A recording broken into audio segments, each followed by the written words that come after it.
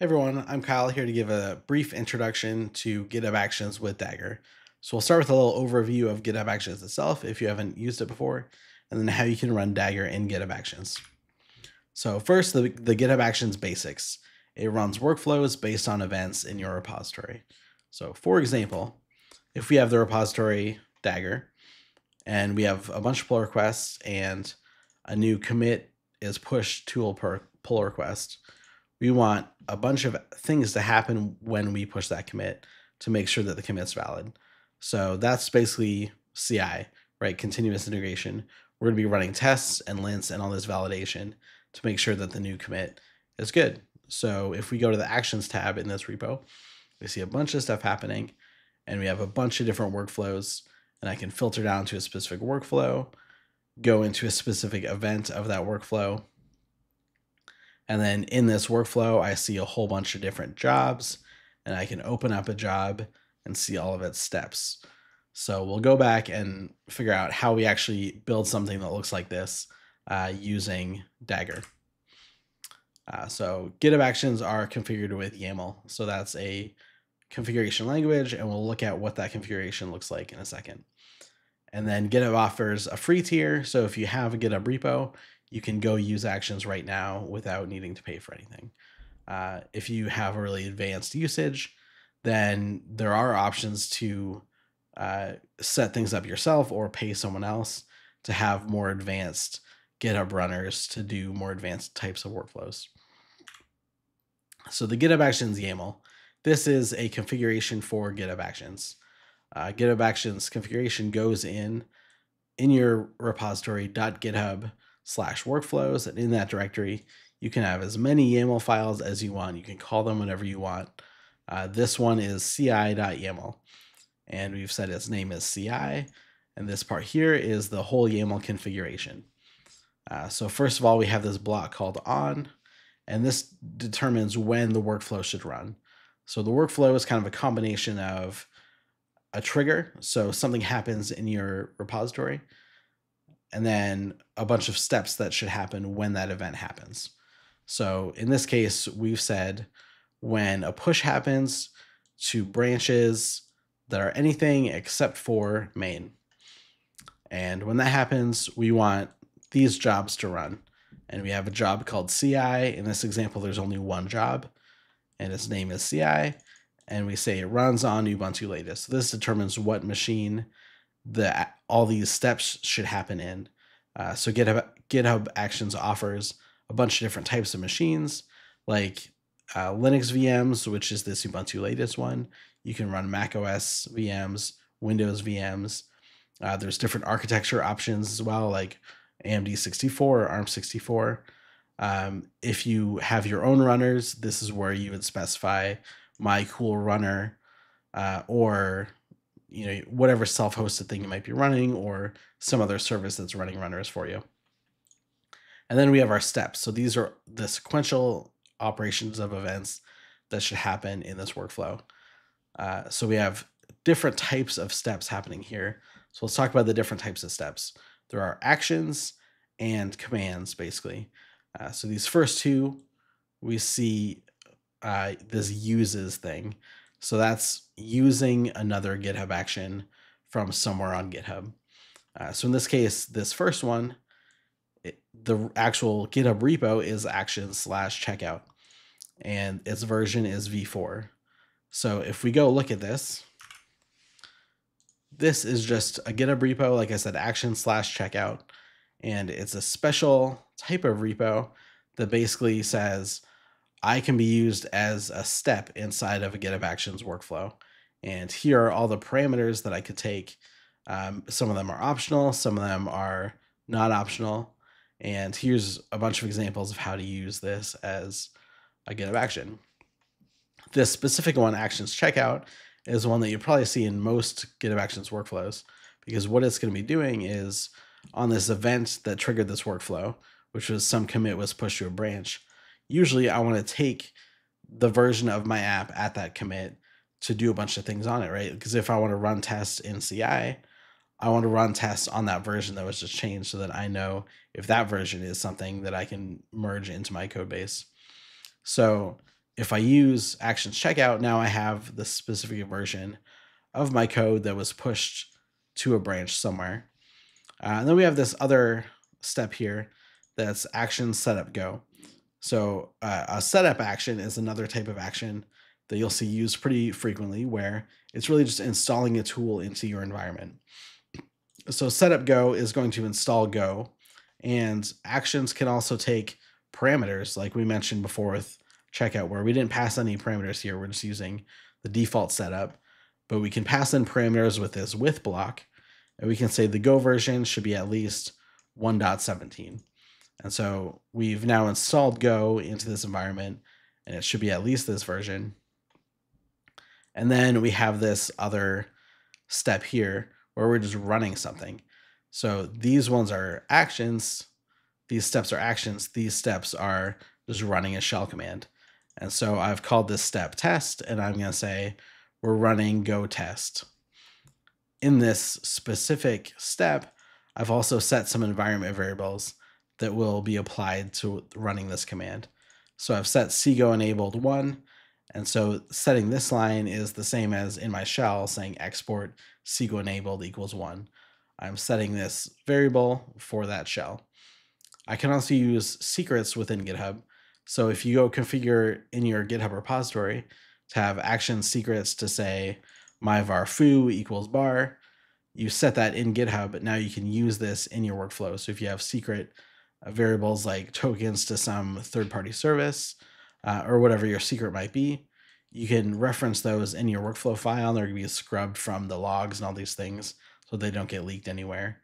But you can have this in your environment. So I set my var foo equals this secret, and I can reference it with these double curly braces. Now, we mentioned with that first example workflow that we wanted it to run when we push a commit to a branch. There's lots of different types of workflows, types of workflow triggers. So we can run a workflow when a commit is pushed.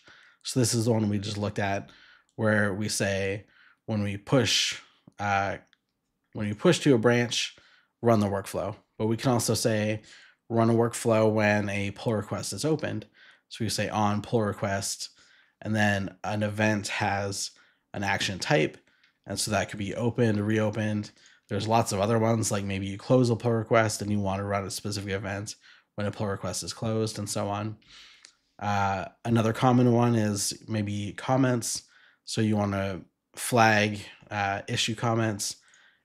Issue refers to both proper issues and pull requests. So if you want to do something when issue is created, so I've commented, or sorry, issue comment is created, I've commented on issue, and now I can run a workflow when that happens. You can also run workflows on a schedule. So here I've set a cron to say, run this workflow on a schedule. And if we go to this documentation page over here, events that trigger workflows, this is one that I reference a lot. And on the right side here, we have all the different types of events that can trigger workflows, and then information about how to use these events, what the activity types are, and for a lot of cases, examples of what that block would look like. So we know how workflows get triggered. We talked a little bit before about the types of steps. So an action can be with uses, and it's going to reference some GitHub repo somewhere that is a GitHub action. So it's a thing that can act as a step. And those actions can take parameters. A step can also be a shell command. So we can give it a name. We can just run a shell command. So Dagger functions. We're stepping back a bit to talk about the Dagger side of what we actually want to run in GitHub. So let's say I have my GitHub repo, greetings API, and this is one that I demo from a lot. So if I run Dagger functions on that repo, we'll run that. And we're going to see all the different functions available in this repository. And so the one that I would run for CI, so the thing that I want to run whenever a commit happens, for example, is this check function. So the check, I know because I wrote it, it happens to run lint, test, and build. If you want to learn how to write these kinds of functions for your application, you can check out the quick start, and it's over here on the Dagger documentation. So it's build a CI pipeline, and it'll take you through how to write all of those types of functions in your repository. But let's say we've already done that. We have this check function that we want to run in GitHub Actions whenever someone pushes a commit. There's kind of a few different ways we can do that, but we're going to use the dagger-for-github action. And so if I go just real quick over here, it's a repo dagger/dagger-for-github, and this is a GitHub action. It's got this action.yaml. It's a thing that is a GitHub action that we can use as a step in a GitHub Actions workflow. And there's a few different ways to use it. This markdown page should document all the different parameters and whether they're required and how to use the GitHub action. But we're going to talk about two different ways to use it. So again, we have that .github/workflows ci.yaml. This is, again, can be named anything. We have a workflow that runs whenever I push a commit. And this job runs on Ubuntu latest, so just the free GitHub Actions Linux runner. It runs that checkout. So now I have my code in this runtime. And now we have this uses dagger/dagger-for-github at 8.0.0. At the time of recording this, this is the latest version. And so with this, I now have that repo we just looked at as a step. And this thing will accept some parameters, and we're going to say call check. Because remember, that was the function that we wanted to run in this CI workflow. And I can also pass in my cloud token. So I've set that as a secret in my GitHub repo. And so I can reference that in this workflow, and it will pass that in to be in the environment when we call check. So this is one way to use the dagger-for-github action, is I can say uses dagger-for-github and then pass some parameters to it, like what function I want to call and my cloud token. And there was a few other documented on that markdown page.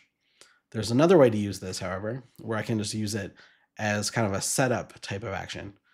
So remember before when we looked at setup go, and it really just installs the tools in your runtime, and then you're going to use run steps to actually run whatever you want to run. So the first part of this is all the same. I'm running on the Ubuntu latest runner. I've run checkout. And then now here, the difference is I'm saying uses dagger-for-github. I have not passed any parameters to it. And so really all this is going to do is install the Dagger CLI and make sure that Dagger engine is ready to go. And then now I have another step here that's just a run step. It's just running a shell. And I'm going to say Dagger call check. So this is the exact same command that I would run locally. And I'm going to run this in my workflow and then pass in the environment Dagger cloud token so that I can see that run in Dagger cloud.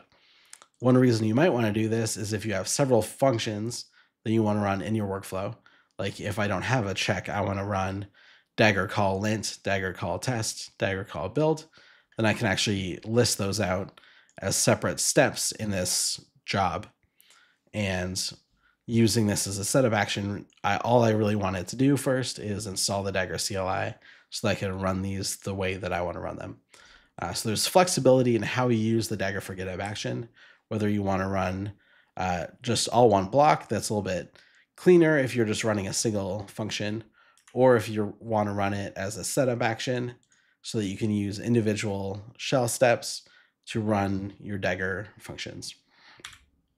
Next steps. Now you're running Dagger in GitHub Actions and you want to have some more advanced usage. You can also look at this page over here to run self-hosted GitHub Actions runners in Kubernetes. So very advanced, and this will be a whole separate video for sure. But we provide configurations so that you can actually control Dagger within that Kubernetes system. Another option is you can run your GitHub Actions runners with Depot, and that will give you a bunch of performance benefits as well as some great caching benefits, and they integrate natively with Dagger with those runners. So those are two really great options, and I hope this was helpful. If you have any questions about how to use this Dagger for GitHub action, please come to our Discord, and I will personally help you out. Thanks.